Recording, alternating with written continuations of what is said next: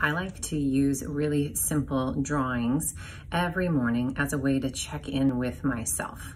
It's this really grounding experience of coming back to the art day after day and expressing my unique energy in that moment. It's just a way of asking, how are you right now, Michelle? And answering really authentically to myself. I might do my drawings differently just depending on my mood, but here is one that's super simple and easy to try. I call this one the single line drawing, and here are the steps to do it for yourself. Step number 1 is to set the intention. I always write, today I feel, and then I draw my picture underneath. But along with that, I am setting the intention to honestly and authentically check in with myself and express that outward. So you want to get clear on the intention before you ever put the pen to the piece of paper. Step number 2 is to check in with how you feel. This is different than when somebody says, hi, how are you? And you say, good, how are you? I want you to actually know how you feel in this moment. And so that requires you to pause and sink into your inner experience and feel and be honest and be accepting of whatever is there. It doesn't have to take a long time, but there's a dropping in point before you're ready to make the drawing.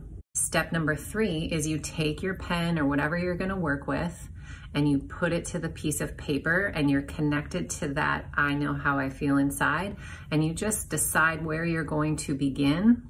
You pick your spot and you make your first move.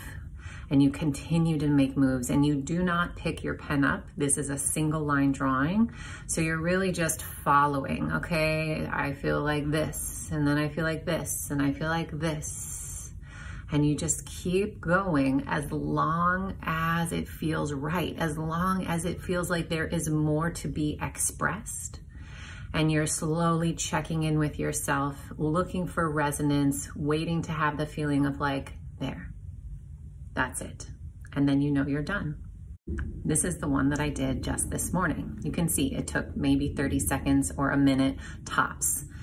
And right away, it feels satisfying to do this practice because you have taken the time to slow down, check in with yourself, and honor how you feel by representing it tangibly.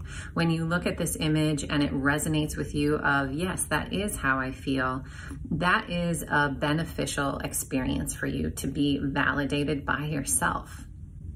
I'm also often surprised by how I feel. I think maybe I'm kind of grumpy or whatever, but when I create my image, often it reflects back a slightly different experience than what my mind thought was happening. So I like those types of surprises. But what's even more fun is in my art as a soul language process, I teach you how to then do a specific type of writing about the image. And from the writing and the image you created, you can go deeper and pull out what we call soul messages.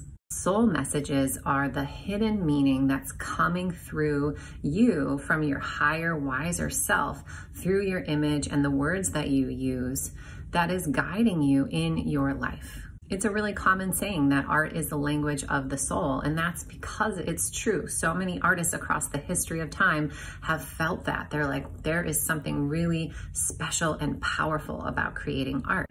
And what I have done is created a system, a formula that you can use to purposefully get messages from yourself through the process.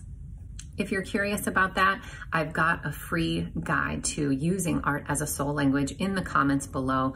Go check it out right now so that you can try this line drawing exercise and go deeper into the meaning that it has for you and your life.